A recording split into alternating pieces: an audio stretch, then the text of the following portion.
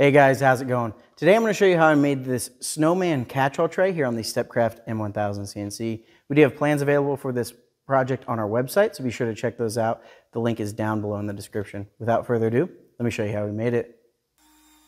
Starting on a new project to make a Snowman Catchall tray on the Stepcraft M1000 CNC. First, I'm going to use the 3/32 inch point roundover bit to go through and add a roundover to the inside and outside profile of the tray. Then I'll drop that off and pick up the 46202-K 1/4 inch downcut bit. I have Aura mask on this piece just to show the difference while we're cutting. It's a lot easier to see what's actually happening on the CNC when there's a bit of contrast there. So I'm not actually painting anything here, but it's there just to show you the contrast. We do have the plans available for this project on our website, so be sure to check those out there if you want to make this for yourself. So you can see with a downcut bit, even though we're not using the Aura mask, we get a nice clean cut. And you can see all of the nice chips that are left. We want chips, not sawdust. That just means that we have our speeds and feeds dialed in for the bit.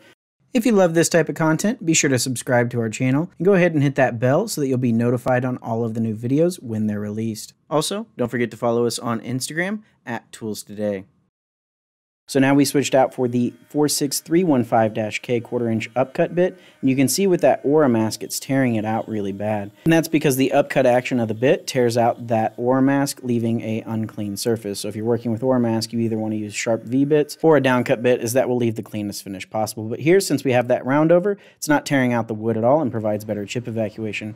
We can get that all pulled off the CNC, take it over to the workbench, and use the fine multi-master to go ahead and cut through all of those tabs, and we have our tray ready to go. So now we can move over to the JESSM router table using the MR0110 mini roundover bit. This bit has a tiny 3/16 inch diameter ball bearing, which allows it to fit into the tight radiuses that were left by the 1/4 inch bit. Not a lot of bits are able to fit in there, but with that tiny bearing, it's able to get into all of those nooks and crannies and just kind of round over that bottom edge for a nice smooth look. So now that that is done, we can get the inside all sanded. There are times where you're able to use a raster toolpath going with the grain to eliminate any sanding, but with this one it would have taken over 20 minutes, so I opted for sanding it. So I'm using the Rikon 31-200 mini 2-inch sander. This is an orbital sander, and that 2-inch head is able to get into all of the really tight areas of the tray, and it does so really nicely. This would take a long time doing hand sanding, but it just took over 2 minutes with some 240 grit sandpaper, and we're left with a really nice smooth finish. It'll definitely save a ton of time. You can see just how nice that finish looks here. So now that that is done, we can get it all finished. For that, I'm going to be using some walrus oil furniture butter. This is a really nice finish. We're just going to wipe it all on, get it all over the piece of wood, and then we'll let that sit for 24 hours, come back the next day, and then we're able to get that all buffed off. The really nice thing with the Rikon sander as well is that it comes with a buffing pad, so it'll help get the excess finish out of some of those tighter areas as well. So it's definitely a really nice accessory to use with it and speeds up that process as well. I love the way that this tray came out. Be sure to check out those plans if you want to make it for yourself. But hopefully you guys enjoyed this one. I'll let the kids do a sign off. Have a great day, everybody. Hey, Katie. Did you see what we got? Yeah. We got a new tray. What's that one, Ev? A snowman. Do you like it? Yeah. All right. Uh-oh.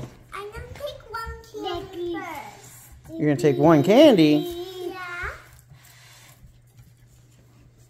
Got this one joining the party. Oh no, he sees the candy. Oh no. Hey Eli, what are you doing? Thanks for watching. Have a good day. Bye. Eli, you don't like candy, do you? You like candy? No way. Can you say bye-bye?